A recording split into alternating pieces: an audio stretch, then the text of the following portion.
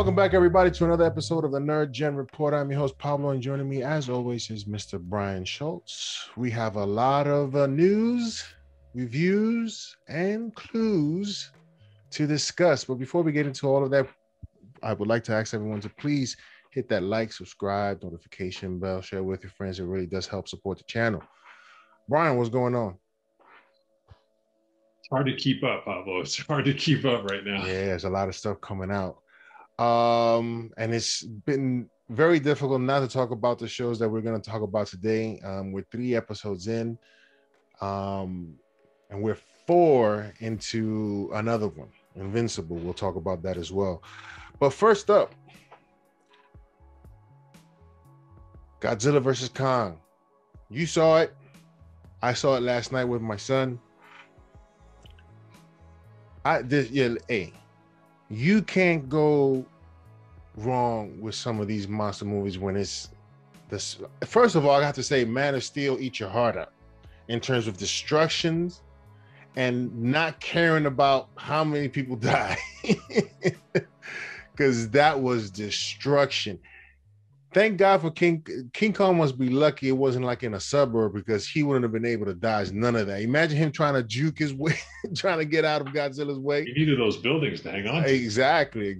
But this was a great film in terms of the monsterverse situation. The human aspects of it obviously weren't the highlight of the movie. There were a few moments that were pretty funny. Brian Tyree Henry. Where were pretty cool and funny. But overall, man, that last sequence with Kong against Mecha Godzilla, again, you heard us last week, if you listened to the show, about trailers and stuff. It would have been such a great, surprising moment, even though probably initially in the first few scenes, you would have gotten a hint of what was going to happen. But I definitely enjoyed it. I'll give you my rating after I hear what you have to say about this movie, Brian. Yeah, look, I mean, it was what you came to see. The visuals were amazing. They get better every time they do this. It really did look like there was a giant ape and a giant dinosaur going head to head in a major city. It was, it felt very physical. Like the physics of it felt very intense and very real. But my biggest positive was Kong. I really thought they gave him a heart and sort of a story arc, and he really was the protagonist of this. Yes, definitely. Almost to a fault. Like, he was done so well that it almost came at the expense of Godzilla, who kind of just popped up as sort of this mysterious cause of destruction. Why is he doing this? We really didn't spend any time with him in this film the way we had in the prior 2, and so, you know, in some ways, my biggest positive is Kong. My biggest negative is actually Godzilla felt kind of shortchanged. I didn't really feel like a character. He kind of felt like a prop.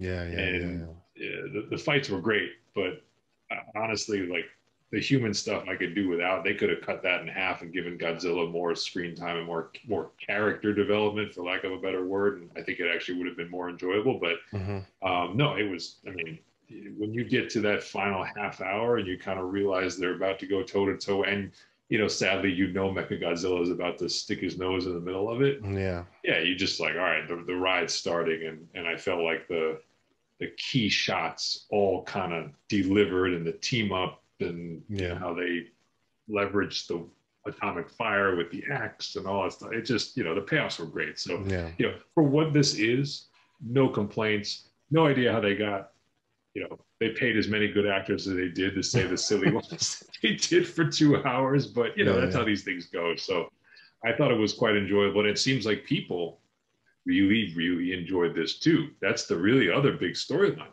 How much did it make globally? 200, almost 300 million globally. So we basically got to Tenet has been the pace setter for global box since COVID hit, around 350 worldwide. They basically got there in a single weekend, even with a simultaneous streaming release. That is a big deal.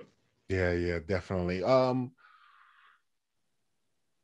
Do you think, I guess it would be safe to say that with the right film, people will go out to the theaters to go see what they want to see, not a regular film, well-reviewed film, but actually, like, let's say, for example, and I'm just throwing this out there, is it possible that Disney might change their mind with how they release Black Widow? Not to go too far off, but just want to see what your thoughts on that. No, I actually think it makes them feel better about their strategy because this is proving that there are two types of audiences right now. The one that is very happy to sit at home and subscribe and watch, and the other that sees the, as you said, the right kind of movie. And this is, if you're going to come back to the theater, it's not about quality top to bottom, it's about event. Yes. And this is the kind of film that the big picture makes 10 times better. When I saw some of these scenes and said, man, I wish I was in the multiplex right now because the force, the audio, you said the destruction, just to see that IMAX screen, for example, would have been incredible. So I think that got people out of their homes to say, well, hey, if I'm going to re-engage with theaters, this is the kind of movie I want to come back to.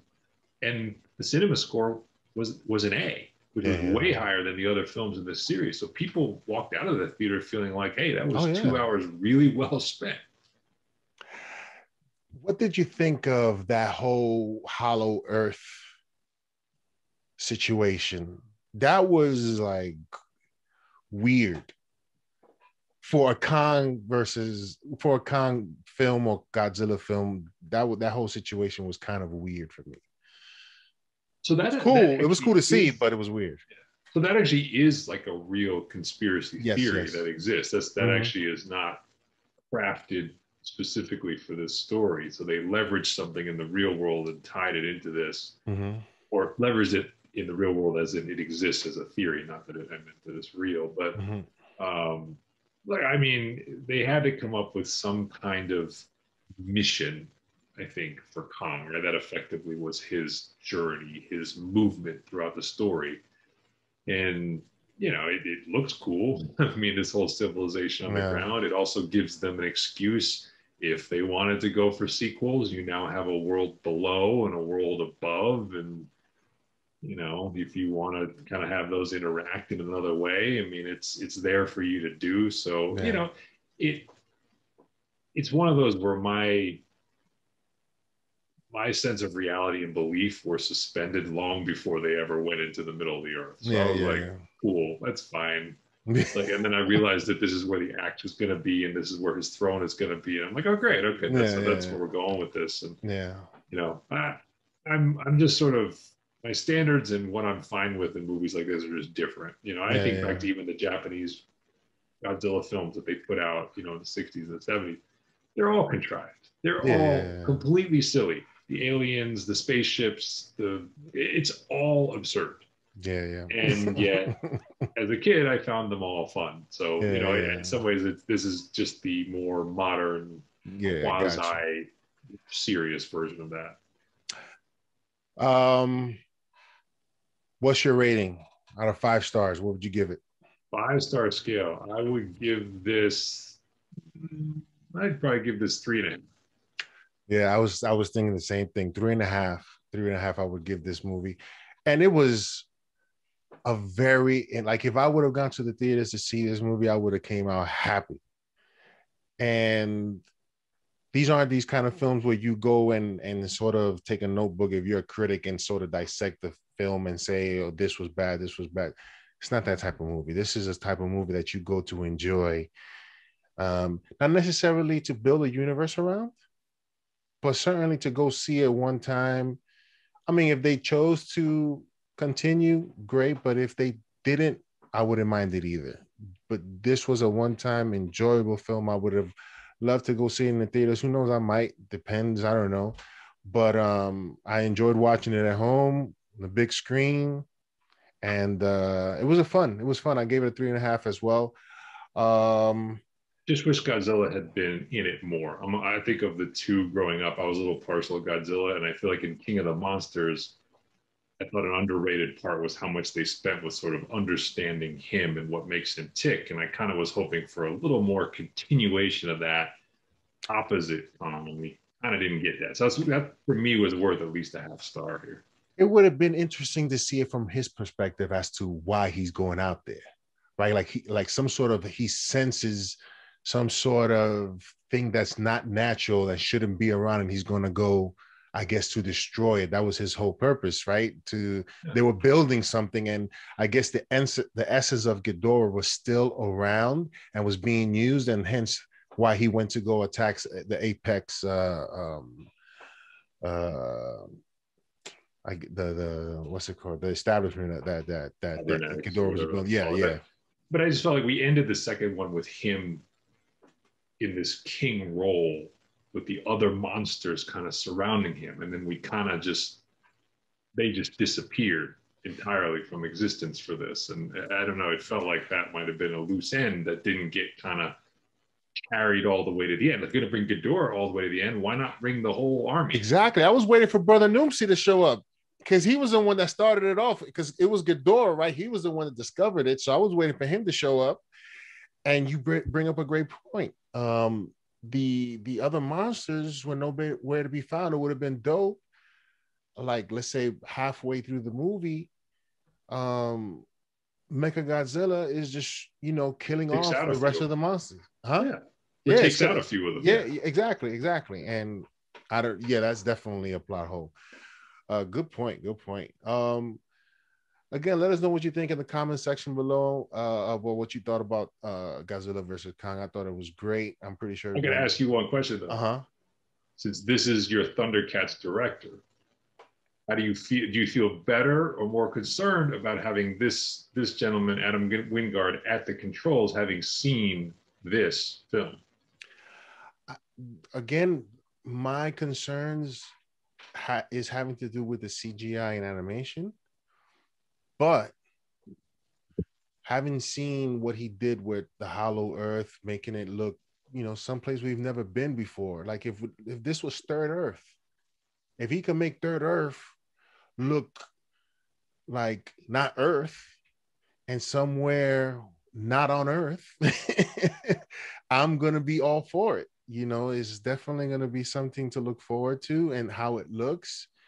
And yeah, my only concern is that. But other than that, I think is going to be I'll be more excited when I see.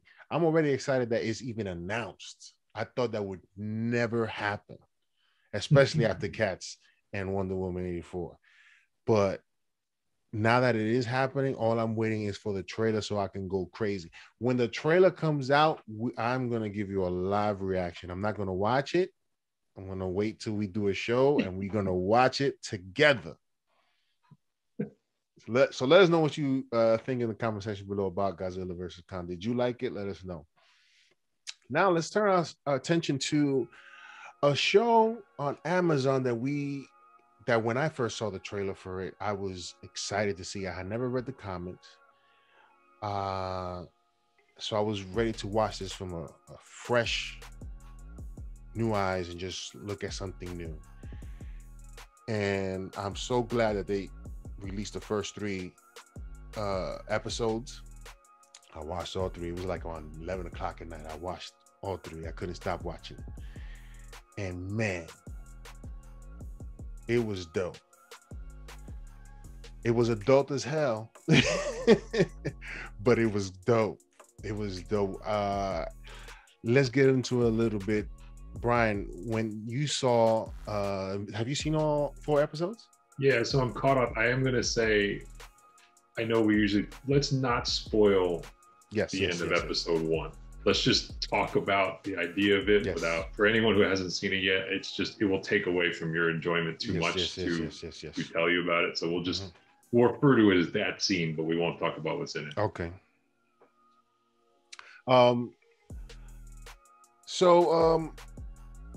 Yeah, after that scene, you're like, holy hell, what is going on? And let's talk first of all about some of the characters in the show. I think one of my favorite characters is Darkblood. That's his name, right? Yeah. The demon detective, and him trying to figure it out. First of all, I have to say that the voice acting is fantastic. Yeah, it's amazing. And the way they go about sort of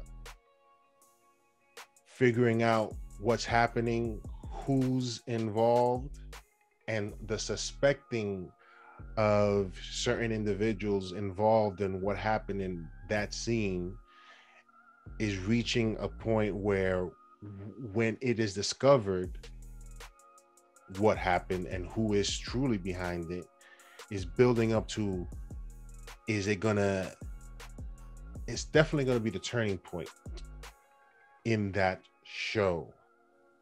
What are your thoughts?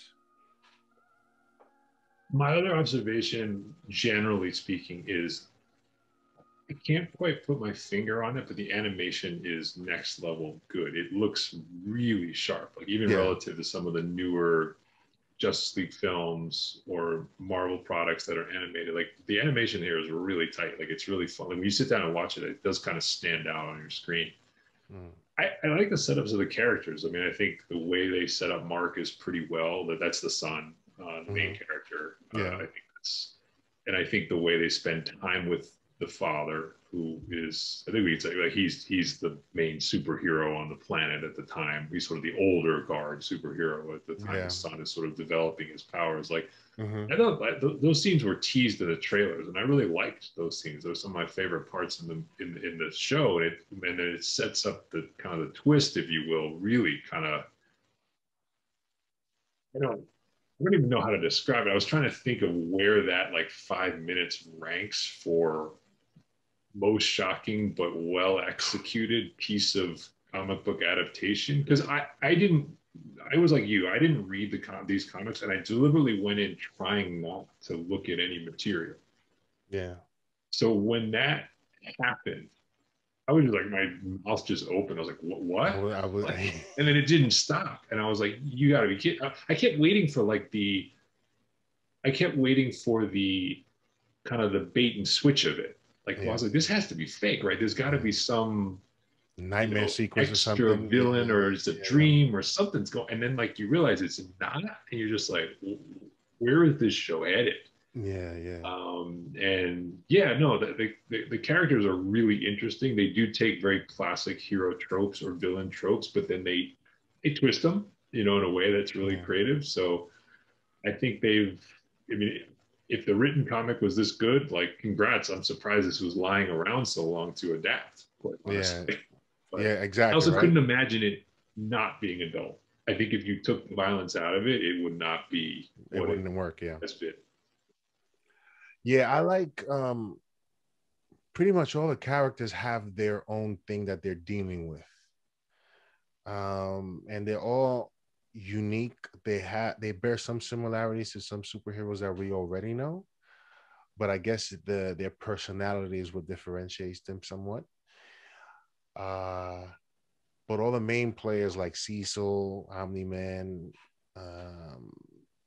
Mark discovering his powers and yet still trying to be a teenager, and him learning how to use his powers and try to live up to his pops is something to watch. And it's always I'm curious, not curious, but I'm always interested in seeing that father-son relationship developing on TV or screen or whatever, and that story developing, and how at some point you go against your father, right?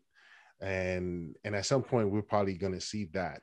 I hope I didn't give anything away, but no, that part it's fine. I think that the part that sort of caught me off guard, that I was like, why doesn't this happen more in comics, is this is the Star Warsian version of the father-son relationship. And it got me thinking, like, okay, in comics we usually see, superpowered child, human father, like Clark Kent and Superman, or human father, human son, like the Starks, for example, right?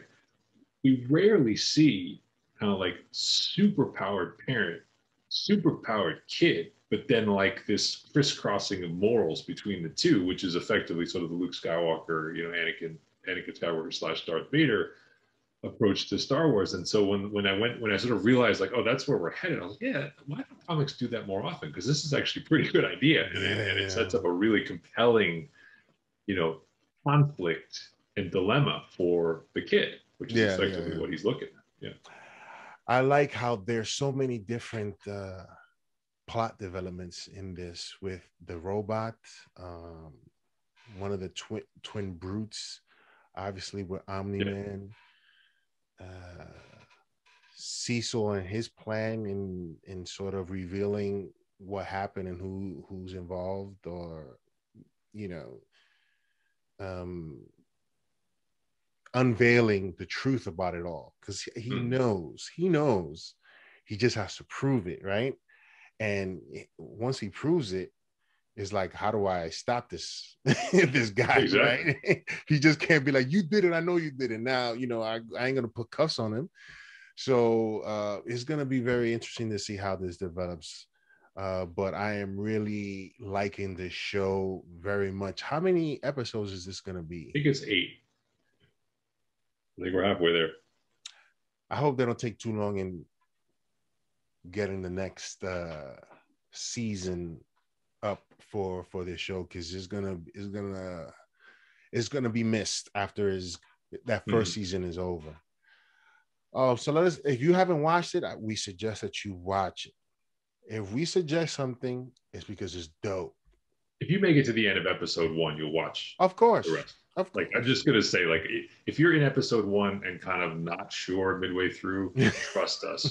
Get to the end of the episode, you will continue watching. Exactly. Let us know what you think in the comment section below for the people that did watch it. Next up, Falcon and the Winter Soldier. Now we're 3 episodes in, correct? Halfway there. Yeah, 3 more to go. I have to say, man, Marvel doesn't disappoint. It's like there are a few things that sort of like you're like, okay, what happened there, but whatever. I think I'll mention it. You tell me what you thought of this, because it didn't make sense to me. But listen, from the action sequence with Falcon was amazing to watch. It got you back in the Marvel mode, what you're sort of used to seeing, but from a different perspective, from Falcon's perspective, and what his abilities are and what he can do, and this whole new situation after the blip, right? And I'm most intrigued with Bucky's storyline, right? And how I think this scene summed it up for me. Was and I think it was in episode 2 where he's sitting down with Sam and in front of the therapist, right? He said, if he was wrong about you, he must have been wrong about me. So he's struggling with trying to not have a bad day, right? In terms of Bucky, Bucky, Cap believes in Bucky and him being a good person and all this other stuff, yet he has this past which is causing him nightmares, and he didn't do such good things, and people know him for not doing very good things. So that rep is always going to be there with him, and all it takes is a situation to drive him to that point that who knows if that, although Shuri got the programming out of him, that ability or that situation that puts him in a because everybody has it, puts him in that mode where he's gonna snap and he's gonna go off. He's scared to turn into that person again. So that is a very intriguing storyline that and another one, and I gotta mention it, that Isaiah Bradley, when he showed up on screen, and that is not his first foray in the superhero world. Not even close. Many years ago, he did, I think it was 2 seasons on Fox. He was the lead in The Mantis. I saw that show. It was horrible, but I watched it. And man, did you believe when he said get out? Well, Yo, he's also a guarantee if you follow this genre, you know his voice, even if you don't know him, because he is John Jones from the Justice League animated series. wow, I didn't know that. He's Martian Manhunter. Wow, He was that for years. So wow. Carl Yeah, Lumley, that's yeah. yes, yes, yes. I'm surprised I didn't put two and two together. If I would have probably listened to a Justice League show and heard that voice, I would have been like, "Oh snap, that's this dude." Um, but yeah, what are your thoughts so far? One thing I have to say that bothered me, and you know how I pick out these things, you'd be like, "Yeah, that's sort of weird." Was when they sneaked on to that truck. There was a truck behind, and he snuck into the second one. So I'm saying to myself, how the hell they didn't react? Because it's not like the driver behind them didn't see what was happening when Bucky went into that. It's like, what is, that didn't make sense to me, but that's one of those things. But tell me what you think so far. Wow, I got a lot of thoughts, so try to keep this as tight as I can. So the Mm-hmm. first thing is I think I've adapted my thinking a little bit post WandaVision. So I'm actually really glad we're discussing this show after episodes 2 and 3, because I think once again, episode 1 is a little bit different. I think 2 and 3 really blow this up into a whole other dimension of storytelling that Mm-hmm. we would not have been able to discuss. Mm-hmm. So that's number one. Is I'm definitely looking at these shows and saying I think it's better to have a few episodes strung together where we can get a sense of where they might be going. I think the second thing is I'm less focused and hung up on the Easter eggs, of which there are many, because I think when I think about what Marvel did with WandaVision, they did ultimately really want the focus to be on the few central characters. They created all the strands, but this idea that they were going to introduce this and introduce that, like they will on their terms. Yeah. So I look at a lot of what's going on in this show, and we'll hopefully talk a little bit more about it, whether it's tonight or in future shows, as world building. I think this is the equivalent of if you ever played Elder Scrolls or Baldur's Gate or any famous RPG. It's like you can play the single player game and you can beat it, but there's this whole other civilization around it that if you were to keep exploring, kind of goes off in all these directions. So there is mutant fingerprints all over this show. I do not think you're going to see Wolverine or anybody like that in the show. It doesn't make any sense. Yeah. But the fact that Madripoor exists now, the fact that the Princess Bar exists now, the fact that you're seeing this idea of the government creating more superheroes, which is something that was only really referenced in Incredible Hulk and back in Captain America, the First Avenger. Mm-hmm. Now we're discovering that this may have gone to a more sinister level, which is one step away from, it's not quite mutation, but it's sort of like mutation. So you're opening up all these channels, which I don't think are going to pay off in these next 3 episodes. But I do feel like when we get there in the films and in the other shows, it's going to feel like Marvel doesn't have to take all the time to explain to you what Madripoor is. Yeah. Like it's already been on the map for however many years. So they're kind of buying themselves time in future films and future shows, which is incredibly smart because normally it takes a lot of time to build that. So that's my number 2 theme is like, I see so much of that in this show of like, they're just creating a civilization. Just file the name away. It's not going to matter in this show, but it will matter somewhere down the road. And you're going to remember. I really love that. Yeah. I think in terms of the show itself, there is a line from Winter Soldier, which has always been one of my favorites in the MCU, which I think is really being carried forward into the show.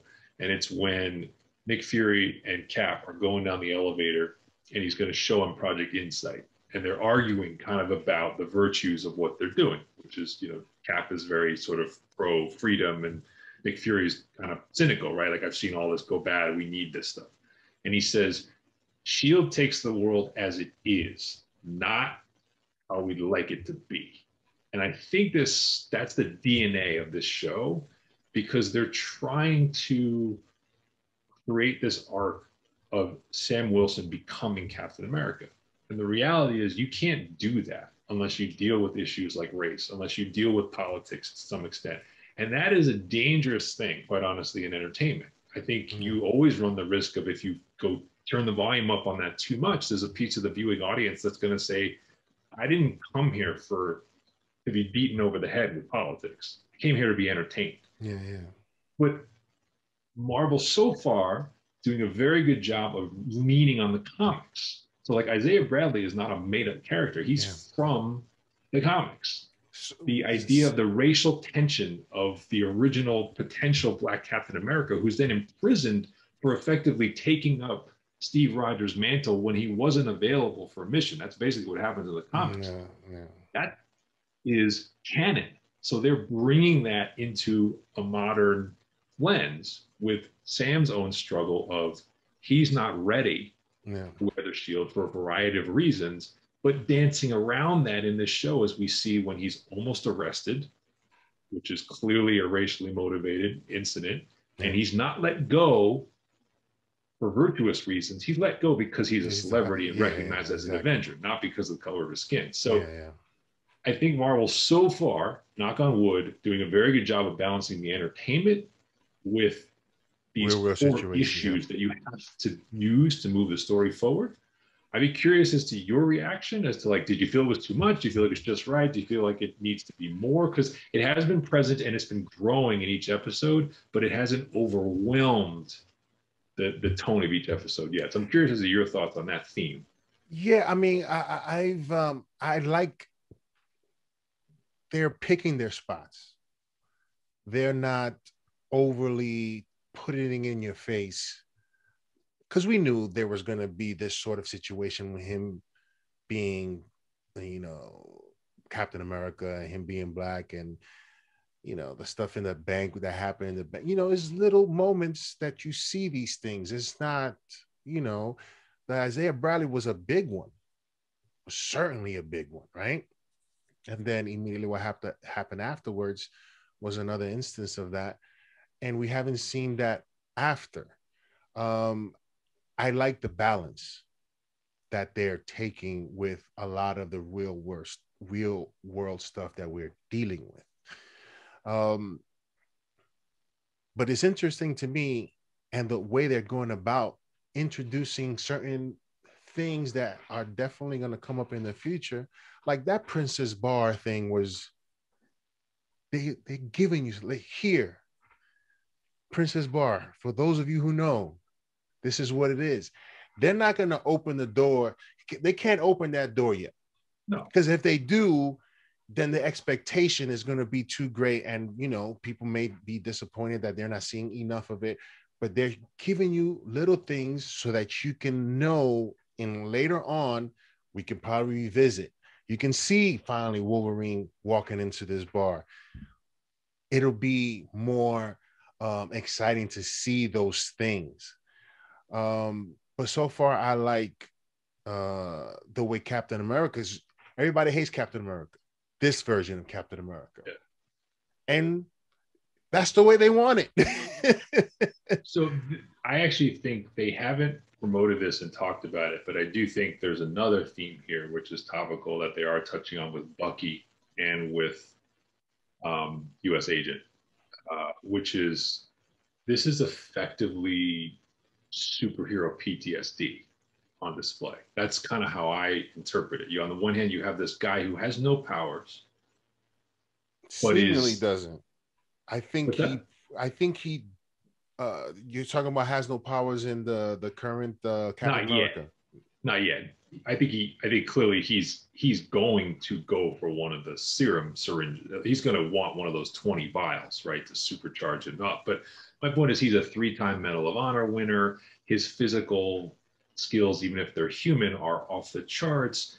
And yet he is clearly incredibly volatile, incredibly dangerous.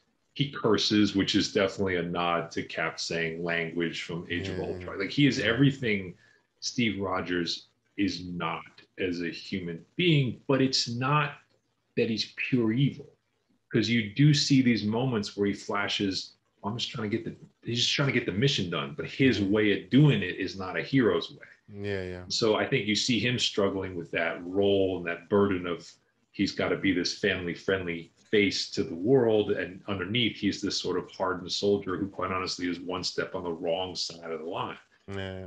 And then they put that alongside Bucky, who we have come to root for, despite 70 years of him doing awful things, which he is trying to grapple with as he goes on a date, as he talks to people in society. So you're kind of seeing these two parallel paths, I feel like, of one guy who's starting to break bad as Captain Yeah. America, and another guy who's trying to figure it out, but he's one trigger away from going nuts on the wrong innocent at the wrong time. Yeah. They're not all that different. They're not all Yeah. that different. We're just conditioned to root for the one and root against the other.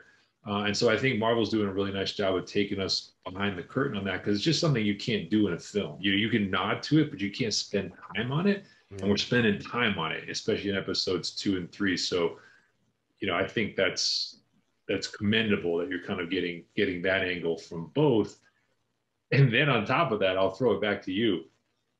I mean, now I know why Daniel Bruhl signed to come back, because they were like, you can just chew on all your scenes. You can just ham up all your scenes. You can dance. You can play with these guys. You can talk about Marvin Gaye. Like, I just looked at this. I was like, he must have demanded, like, if I'm going to be this part again, I'm going to wear this mask for you. You have to let me like have fun. Yeah, yeah. Definitely, and he does. Yeah. Definitely, he's one of the favorites of that last episode, and I'm pretty sure people are looking forward to seeing more of him in subsequent episodes and see what the double cross will be. No doubt. But for Captain America, it all started for me. Do you know who I am? The classic, do you know who I am? Talk is like, oh God, not this. Whoever says that, you already know this, like, oh, this guy's a jerk. Yep. So, I mean, Marvel has a way of making you feel what you want to, like, what they want you to feel towards a character. Yeah. They want you to hate him, you'll probably hate him. If they want you to be in awe of him, you and be afraid of him, Thanos, you'll be afraid of him. If they want you to be like, this guy's up to something, but I like him. There's you either dislike or like a character, but because they want you to feel that way towards that character. And getting back to my point about taking the world as it is, the Captain America franchise, of which I include this, has been the best at living in those shades of gray. One of my favorite scenes in episode 3 is that couple of minutes we spend with Carly Morgenthau and the other kind of super powered, I don't know what to call them, flag smashers. Flag smashers. And you hear them get in that conversation about, hey, I wanted to be a teacher.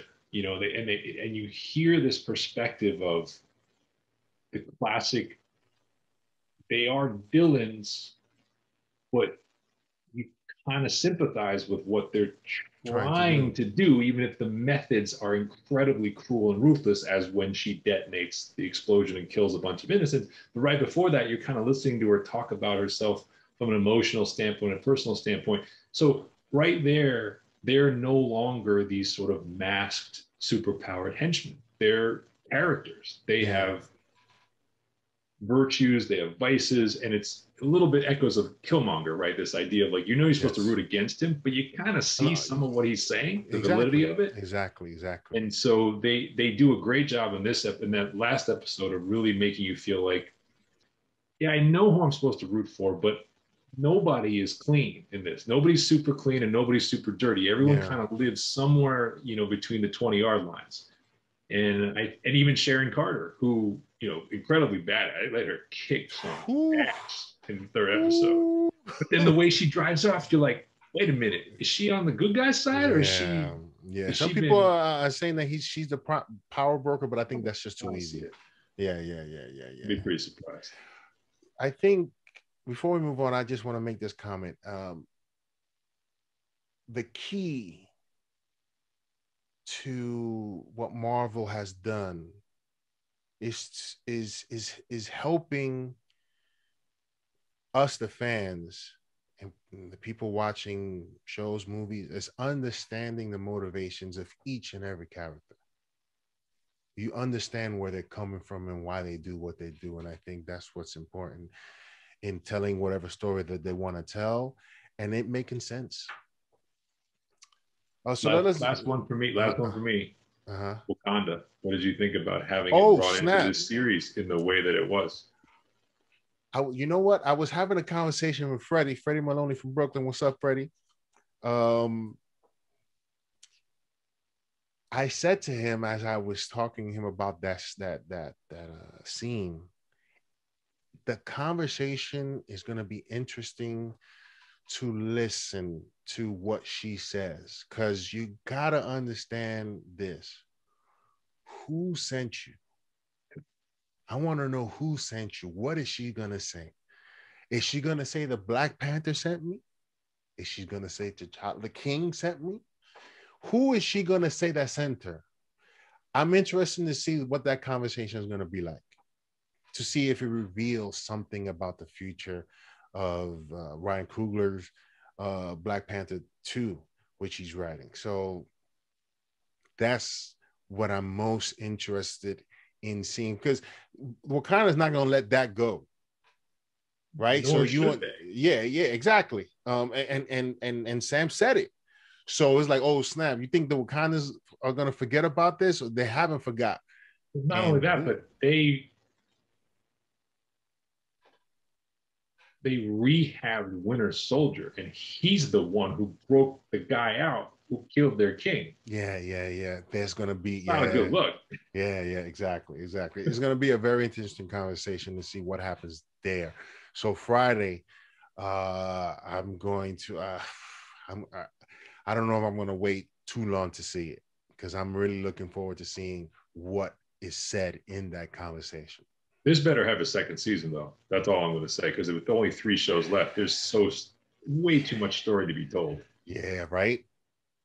They haven't said, though. Yeah. Let us know what you think in the comment section below about what you think so far about the Falcon and the Winter Soldier. Let us know in the comment section below. Black Widow trailer. They released another trailer. I'm going to say it again, Brian. I'm going to say it again. You thought I was crazy when I first said it, but I think this movie is going to be on par with, in my opinion, to be on par with one of the best, now, if not the best, Marvel film ever done, which is the Winter Soldier. Winter Soldier is #1 in my book. Yeah, same. And I think Black Widow is gonna be, it's gonna be on that level of film when we get to see it. June or July? July 9th. July 9th. What did you think of that last trailer? And Taskmaster looks someone formidable. And I'm interested in seeing all the fight scenes with him, because those are going to be, I guess, the best parts of that film in terms of action sequences. Toxical. Yeah, no, I think that's right, because I think Taskmaster obviously mirrors and learns and adapts and embodies all of the fight techniques, basically, of all the heroes we've seen. So you basically should recognize almost everything you see. But in some ways, it should be kind of Marvel's answer to some of the fight scenes in Tenet, which had that mirrored effect. And I think you're going to see a little bit of that in this. And then, as we know, as we talked about in our Snyder Cut Oscars, ScarJo is always good for these 4 or 5 of these sort of incredible sequences physically, where you're just sort of watching her and saying, well, how did she do that? And so now you're going to be doing that, presumably opposite someone who can do the same thing. So, no, it looks great. I mean, like I said, I'm a little more reserved in my expectations. I don't have the bar quite that high, but look, I think it's going to be incredibly enjoyable. I think Florence Pugh looks great as sort of the successor widow, if you will, to that character. The accent sounds good. She looks good.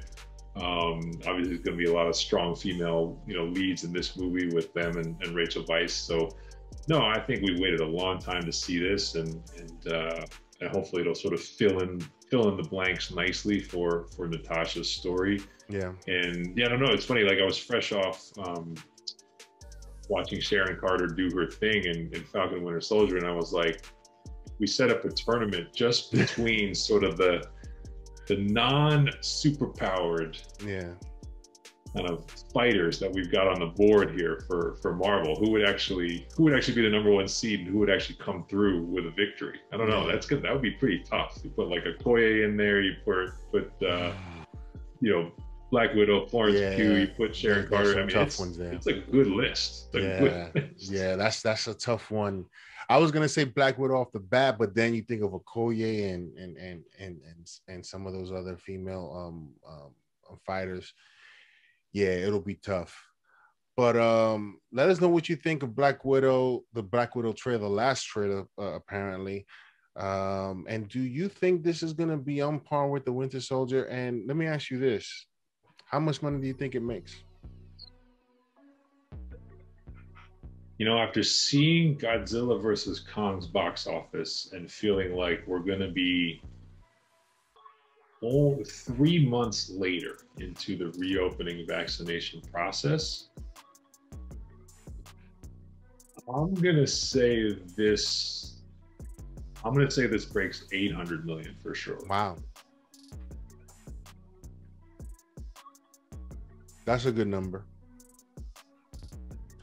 That's a good number. That's a Wonder Woman level number. That's what it kind of feels right. It's a standalone Wonder Woman 1. Yeah, it's a standalone film with a character we know and obviously have loved for a long time. And it's the final send off. I mean, maybe billion just feels a little high for the scale of this, and we're not fully reopened, and we've got the premiere option, but 800 million global box. That's what I'll go with. And that doesn't count anyone who pays the $30, obviously. We'll yeah. I think if no pandemic, definitely a billion. Definitely a billion if no pandemic. But your number seems pretty good. That I think it'll probably do that. We'll see. But it's definitely gonna do well. People are, it's Marvel, man. I think any movie that Marvel puts up on the screen is an event. And I think people are going to show off for it. Next up, the Loki trailer. Brian, you just got to see it. I just saw it this afternoon. And I don't know I forget where this ranked when we're doing our ranks. Was this on the bottom half of our list? Half for me? I think you had it one spot higher than I did. Yeah, we weren't too far off in terms of where we had it listed. It was a good trailer. It was a good trailer. We saw a lot of things in there that looked pretty dope, and some of the things that when you think back to the Sorcerer Supreme at the time, what was her name? The Ancient One. She was explaining her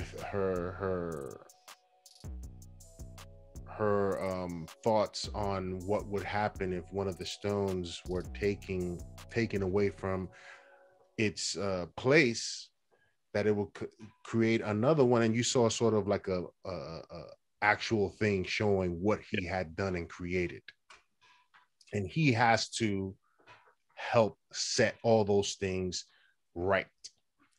So is definitely going to be now. At first, when we first saw this whole thing happening, we didn't get a lot of context, so I was unsure of how he was going to be able to do it. Now we understand that the Tie Variance Authority is going to take him to all these different timelines for him to fix. So all that stuff makes sense. What were your thoughts on this Loki trailer? Are you excited? Are you more excited for this? What are your thoughts? I'd say a little more. It still would be in the bottom half for me. I think the piece that crystallized things and maybe confirmed our suspicions was, as you said, there's a scene that literally shows these timelines diverging, and then there's a quick cut montage of familiar places. We see sort of the throne in Asgard. We see places we've been before. Yeah. And Loki kind of shooting in and out of those. So I think it sort of is kind of like a Quantum Leap meets the spy genre, where it's like Loki's the spy and Owen Wilson's his handler sending him out into the field, and then there's a little bit of a comic Nice. sprinkling between those two. That's what it looked and felt like to me, which is not a bad thing. I mean, I used to Yeah, watch no, no, no, no. Invincible. Yeah, It's a me good too. show, but my only my struggles are still it's Owen Wilson being Owen Wilson, and I'm not totally sold that's going to be great for this role. Mm-hmm. And then there's an awful lot of Tom Hiddleston kind of giving you the look at me. And this trailer was light on the supporting cast beyond those two. And so I do think this show is going to need others Yeah. and reliable others around those two to really make this work. So, count me in still be in the lower echelon, but obviously I'll watch it um and I know Tom Hiddleston will be good. I know Owen Wilson will be good. He's just Owen Wilson. So, we'll see where it goes. But seeing the familiar locations and the diverging timelines, given what I just said about, Winter Soldier and WandaVision, my biggest curiosity is what kind of world building are we going to get through this? Because that could really be the key with the TVA formally being introduced, because we know that's going to matter a lot in Oh, hell's yeah. multiverse. We're definitely going to get Easter eggs for Kang the Conqueror, most likely. How they'll do that is a point of interest for me.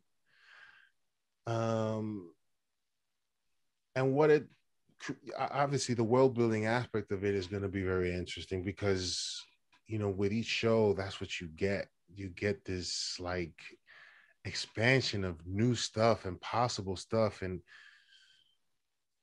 it's just a joy to see, man.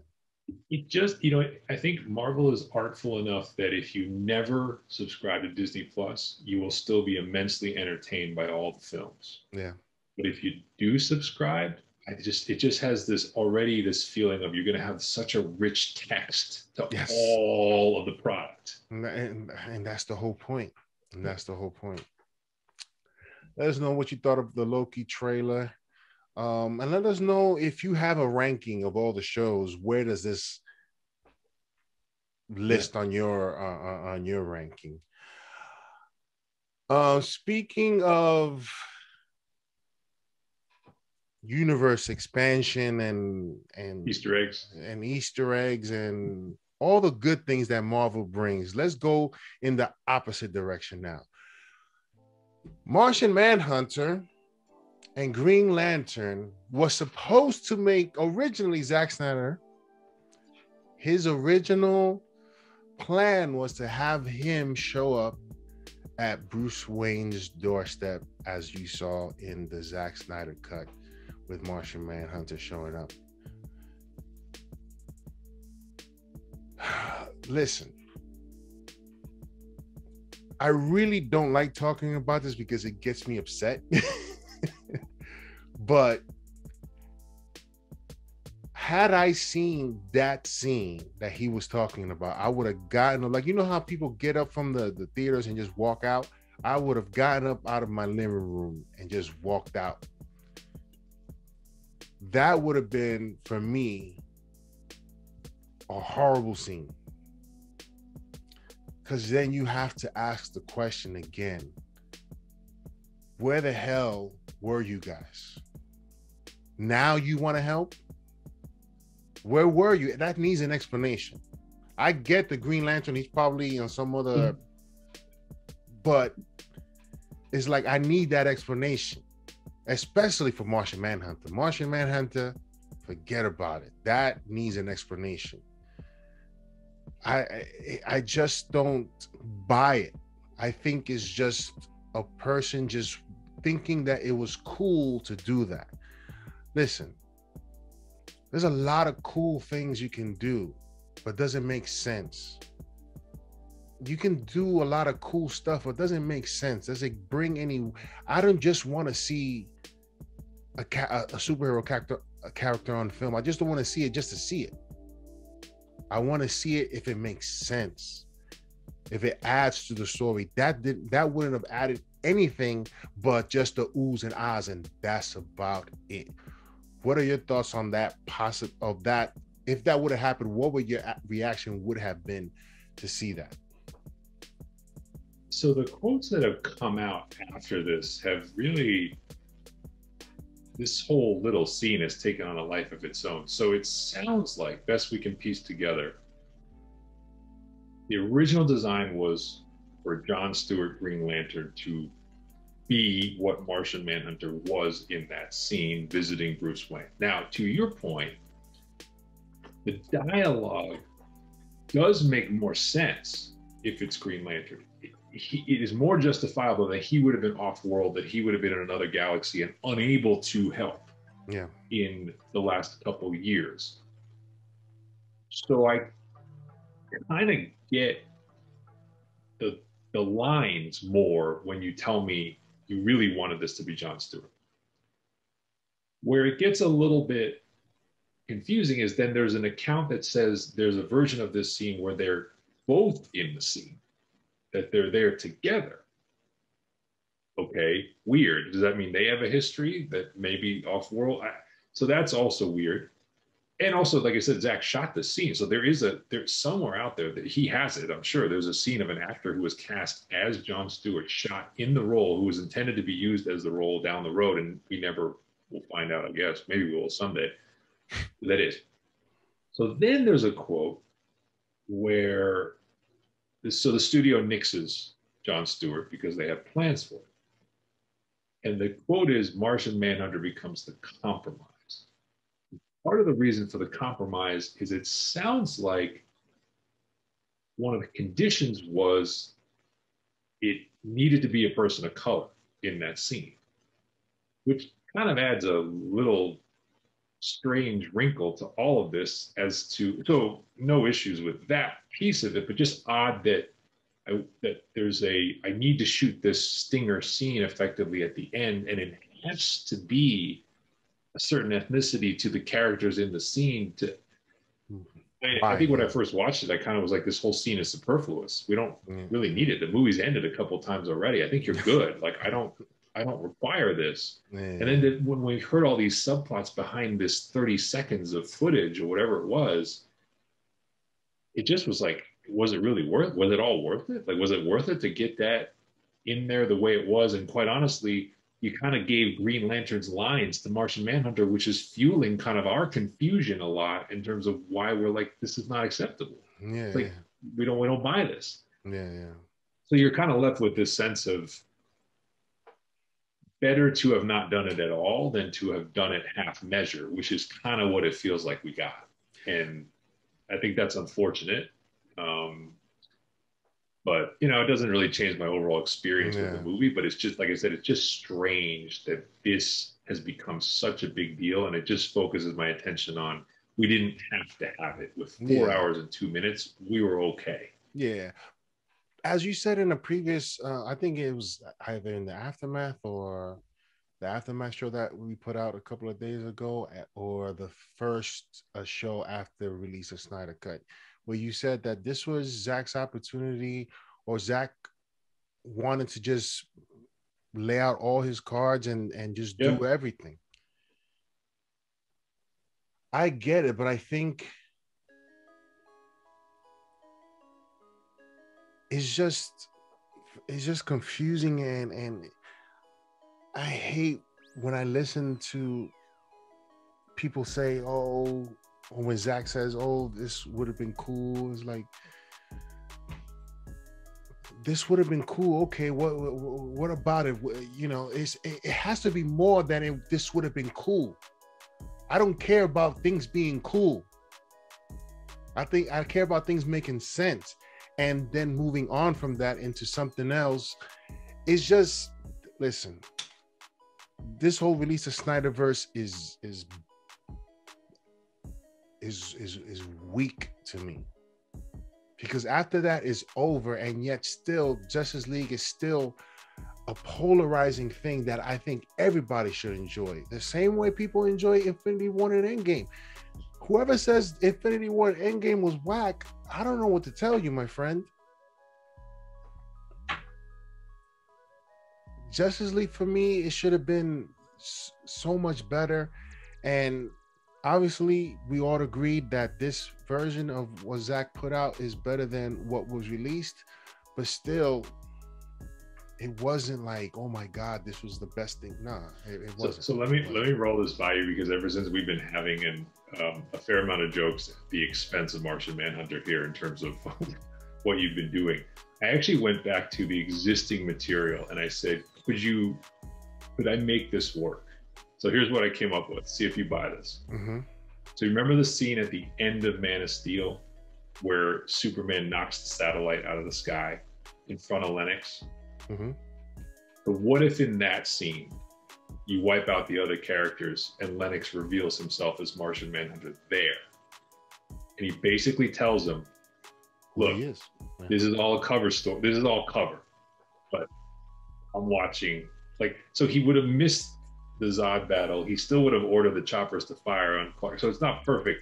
But if he reveals himself at the end of Man of Steel, so you know he's present in that role, and it alerts Clark to, you have this maybe ally, but other superpowered alien on the planet. Yeah.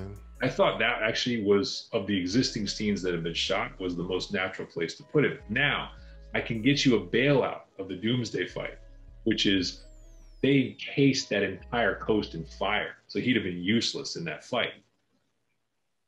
And he did help Lois give her intel throughout the movie. So you could have then watched that knowing he's passing her intel. Maybe you could have shape-shifted him here and there, but you basically could have said, like, he can't help in the final conflict because there's too much fire and he's useless.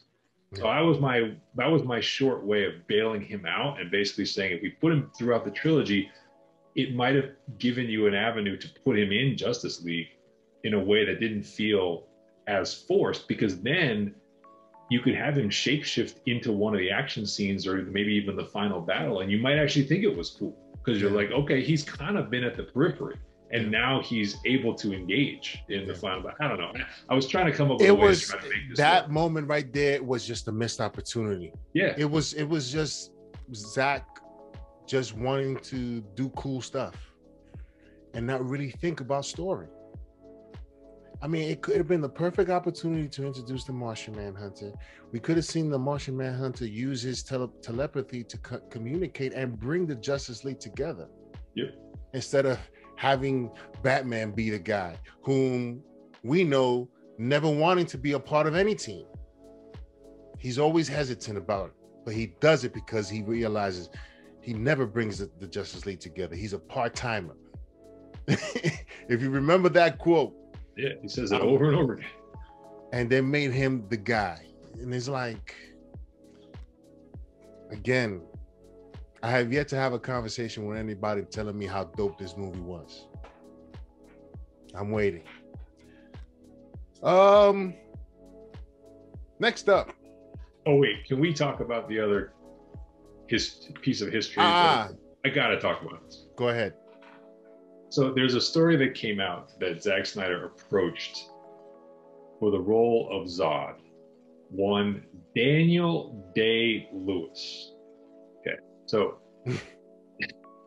Daniel Day-Lewis, winner of 3 Oscars. I believe he's the only actor to win 3 Oscars in a leading role. So this is a guy who, when he was in My Left Foot, insisted that people on the set carry him around in a wheelchair the entire production. This is a guy who, on Last of the Mohicans, went and lived in the wilderness, actually hunted animals, carried a rifle around the entire production. Wow. Oh my God. I would pay anything to see his method acting of generals. Would this guy have literally gone into space, learned how to fly?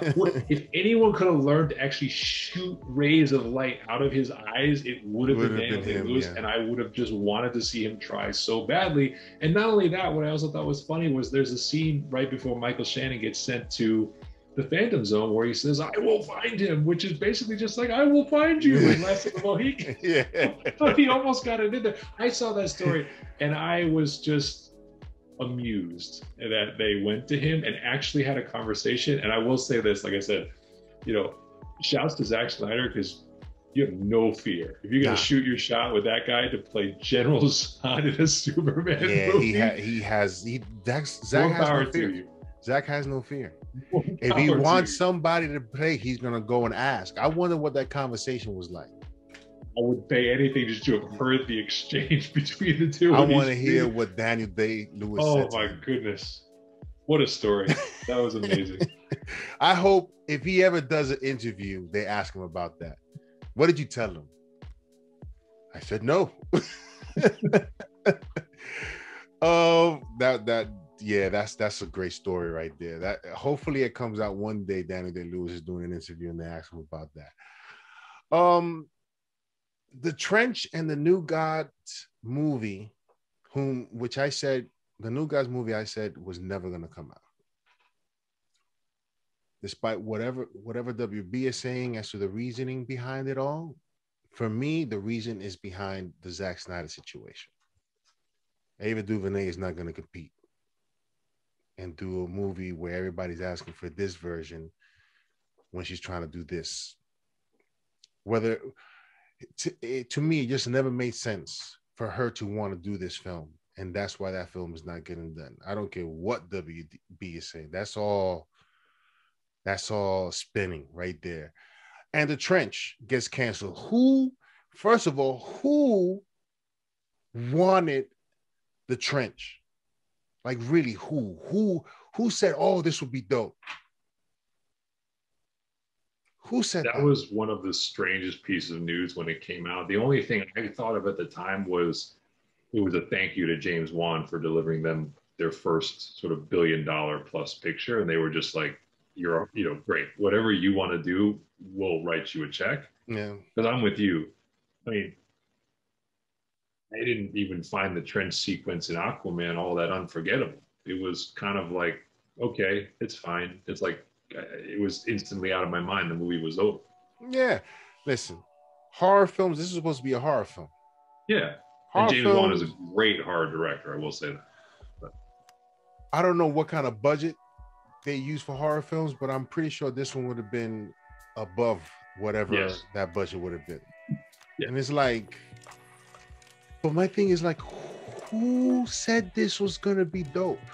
Who said, yo, they're doing the if somebody would tell me like, yo, they're doing the Trench movie, yo, I can't, like, what? You can't wait for what? The Trench? Hell no. It doesn't. I don't know what WB is doing over there, but I guess, they're course correcting right now. They're trying. This doesn't fit into their plans. So the WB has a plan now. And like we've always said, this plan starts with Flashpoint. What happens if this movie gets done, which is supposed to start shooting? Hopefully they replace Ezra Miller. If this movie gets done, the new direction for DC is going to be after Flashpoint. That's why the Trench didn't make sense, beyond other reasons that it just didn't make sense to you to do. And the New Guns, because of all the BTS stuff going on. Yeah, I think if I had to guess, I would say the Trench was a rethink of how, to your point, what the audience and the mass market appeal of this actually was going to be. I think New Guys was probably more of a creative differences call, because Ava DuVernay had worked on that legitimately for a while. Yeah. I think she, when you saw that, they were diplomatic in the public statements they put out. But she's also not the kind of filmmaker who's just going to play ball to play ball. So my guess is they got to a point where she was like, well, this is what I want to do with these characters. And the studio was probably, no, that's not really what we have in mind thematically for the universe or the multiverse that we're building. And she's, she's the kind of filmmaker who's basically going to be like, okay, I'm out. That's it. There's really not, like, that's an impasse, and I'm okay with that, but we're not. So I think that one was kind of mutual, probably, when they got down to it. So. Yeah, I just would have been. It would have been dope to see Orion and how. Sure. Visually, I was interested in seeing what this was going to look like. Right. but beyond that, what would it have been? That's, you know, my question. Because right now is like, okay, you give me this film, I want to see what this leads towards. What is this building? What's next? You know, I'm in that zone right now with superhero films, with certain superhero stuff. You know, right? Because the Batman, I think Matt Reeves is probably supposed to be just a trilogy. I'm fine with Batman stories. You can give me Batman stories all day. It doesn't have to be connected to anything. I'm cool with it. As long as it's dope. As long as you give me Batman. And which is what we're gonna get. And that's what I believe still Batman is gonna break Black Panther's record. Anyway, let's continue. This is a conversation, and this is our final topic. And this is a conversation that I wanted to have with Brian, because he made a couple of statements during the week regarding the possibility of, because there's some rumors out there that, you know, The Rock really wants to make this hell of a film in the box office, rather. You know, that he wants to get this to $1 billion. I don't doubt that, because I'm pretty sure when he saw Jason Momoa, he got $1 billion out the gate. He probably looked at his like film catalog, no $1 billion, and none of all these joints that I've done, probably not even close, except for Fast and the Furious stuff that he's not the number one guy. This ain't about you. For Jason Momoa, it was about Aquaman. It was about him. He made $1 billion and out the gate. The Rock said, no, this cannot happen. I gotta get me $1 billion film. But we had discussed that this is not possible, or an unlikely possibility, because The Rock is not $1 billion man. And there were several reasons why, and I'm gonna let Brian break it down for you. And most likely, you know, I will agree with his assessment, but I still think otherwise. Go ahead, Brian. So I will gladly and very happily eat crow on this if I'm wrong. I think this is, so I will say, I believe there's a 0% chance this movie. Wow. Zero. Wow. Okay. And here are the reasons why. So first off, we toss around $1 billion like it's easy. Yeah. It's not. No. Not. It's been done 15 times, I believe. It was, sorry, within, I think, the superhero genre. But okay. 11 of the 15, if I recall, are sequels, right? They're Avengers movies, they're the culmination movies, or, you know, the movie's already been, the character's already been made famous several times over before you get that. So, you know, a good example, Batman Begins is about 400, 500 million. Dark Knight blows it up. Heath Ledger dies, wins an Oscar. Now you're at $1.1 billion, $1.2 billion. Dark Knight. So, point being, an origin film, a first out of the gate intro to a character, almost never gets $1 billion. Almost never. So if we look at even films that would qualify as quasi-origin, what you find is the character has typically been in another movie. So you mentioned Aquaman. Jason Momoa was in Justice League. He is introduced in another film, and then you see Aquaman. Mm-hmm. Black Panther, $1.3 billion. Black Panther has a leading supporting role, let's call it that, in Civil War. So you already have the Wakanda world being brought to you before you get the launch of the individual character. Mm-hmm. Captain Marvel is probably technically the closest. The only reason I might asterisk that is because of the proximity to Endgame. This was sort of the bridge to the final movie of the 22. I think they got a pass on kind of a average film, but I kind of think they could have probably put anything out at that slot and gotten around $1 billion. But yeah, technically, Captain Marvel will qualify. Mm-hmm. And the other one is Joker, which you can debate whether Joker is really an origin or not, but it's an original standalone film with a different take on the character that goes right to $1 billion. So that's your list. Mm-hmm. So you're saying that Black Adam is going to be in that list. It's basically Joker and then sort of the 3 asterisks. Mm-hmm. With never having seen the character before on screen in any capacity, which we won't. The second piece of the issue, which you've alluded to, is The Rock as a box office draw. The Rock has $1 billion films on his resume, but he has $1 billion films on his resume kind of the way Sam Jackson has $1 billion films on his resume. He's not the sun. He's not the center of the universe in those films. So if you look at the top 8 grossing movies of his career, they all have something in common, which is they're Fast and Furious franchise movies, of which he only joined Fast Enough and then spun off into Hobbs and Shaw. Jumanji, which, as we mentioned, was a blockbuster film with Robin Williams in the 90s that was rebooted for The Rock in 2017. Mm-hmm. And Moana, which, of course, hits his voice in an animated film. His most lucrative solo effort, which this is not a totally solo effort, but he is far and away the headliner of this movie, Black Adam, has been $450 million of global box. So you are telling me he's going to more than double that in this film, and also in the intro film to a comic book character that, quite honestly, is not frontline, is not in the top 10 probably of the DC, maybe not even the top 15. Mm-hmm.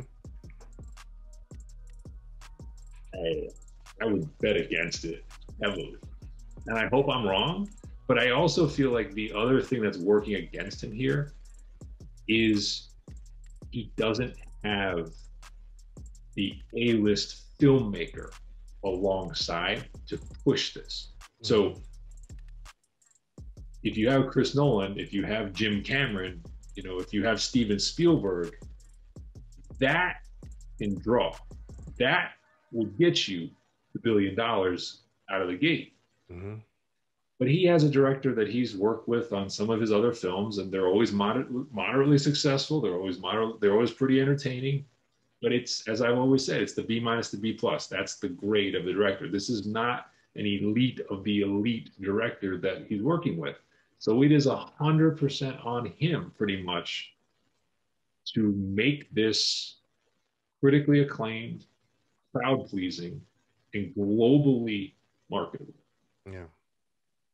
I think it's an incredibly tall order for anyone. I think I would be shocked if this is $1 billion film. Shocked. You bring up a lot of good points, and it's hard to disagree with those points. But I have to say that this film has been in the making for quite some time. It has a fan base that is waiting for this film to come out. And, like I had never seen anyone take out a whole ad on all the billboards on Times Square. It's like, this dude is going to do whatever it takes, marketing wise, to get people to go see this. I don't doubt the trailer is going to be dope. I don't doubt that his character is going to be, in a way, awesome. In its visuals, when we first see it, I think it's going to get a fan base who, listen, that the Rock has a fan base. We already know this. He's added a bunch of other characters that we've never seen before. Hawkman, Atom Smasher, Dr. Fate, all these other characters that we've never seen on screen before. And probably won't get that much character development in the screen, on screen in this film. But the spectacle of it is going to be big enough that I think people, and if it's a decent film, that first weekend is going to be crucial. And the reviews are going to be a second part to that. They'll be crucial. It has to be decent. If it's crushed, which it may be, then the possibility of it making $1 billion is not going to be there. But if it's decent and you have the trailers, the hype, inflation,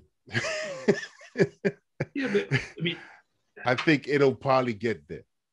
I mean, Batman versus Superman did 166 million the opening weekend. 820 was the final tally. Mm-hmm.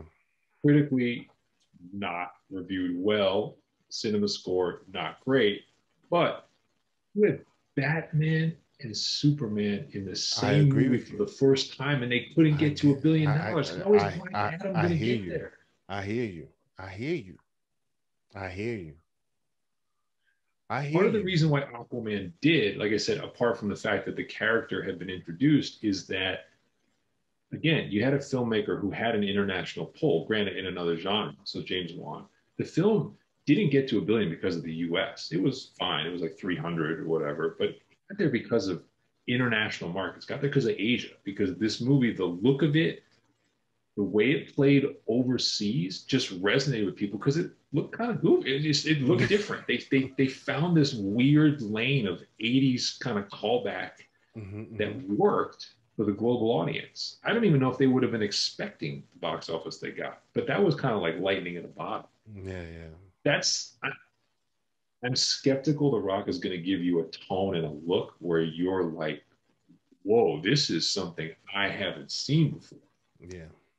I think you're going to get a lot of, if you put a cape on Hobbs and Hobbs basically is a superhero in Hobbs and Shaw. You tell me he's not. He's like running down the side of a building with no, basically he is Black Adam. He's just not wearing the cape. Yeah. So and he doesn't have that foil. Pierce Brosnan's the biggest name actor besides him, but it's on his side in a supporting role. Like, he doesn't have that big name A-list foil that really gets you to sit up and say, well, what's that actor or actress going to do to balance him out? I think I'm coming off as sort of very anti-Rock, and I'm not. No. As a wrestler, I'm a huge fan of his as an entertainer, and I have the utmost respect for his talent. I just think when I see stuff saying like he's intent on making this $1 billion plus, I'm like, and great, I'm all supportive of having dreams, but I just want to point out to people how difficult what that really means in the context of the history of this industry. Yeah, I hear you, and you bring up a lot of great points, and it's difficult to argue against that, but I'm just looking at the hype building up around it, people who have been waiting for this film, all the different characters that are going to be there. The only thing that he has to do really is put out a decent movie, not a great movie. Put out a decent movie. If it's decent, then it has a possibility of getting there. If it's whack that first weekend, if it gets torched in reviews, because he's been torched in movies with bad reviews. If he can get past that and give us a decent film that people will have fun watching, I think he can get there. And plus, I'm telling you, he's gonna put out all the stops for advertising and marketing for this film. It'll probably cost him $1 billion. That's not going to be a good trade for the studio. Break even. So, I think, again, all the factors that you bring up as to why he may not be bringing in $1 billion at the box office is valid. I think there's just a slight chance that he can do it. because of all the things that I had just mentioned. So we'll see. Let us know what you think in the comment section below. If you think The Rock is going to make $1 billion on this film, I think he might be able to do it. I'm not going to sit here and say he will. I think he has a chance. Brian says 0% chance. I say he has a slight chance, 25% chance of getting there. That is our show for today. Yes, a lot to discuss. Brian, any last words? No, other than it was really cool to just read stories about people going back to the theaters, and it got me excited about hopefully, seeing a light at the end of that tunnel, and us maybe being able to see a movie together again at some point. And it's been a long time. So yeah, no, I think that was the biggest thing for me was that. And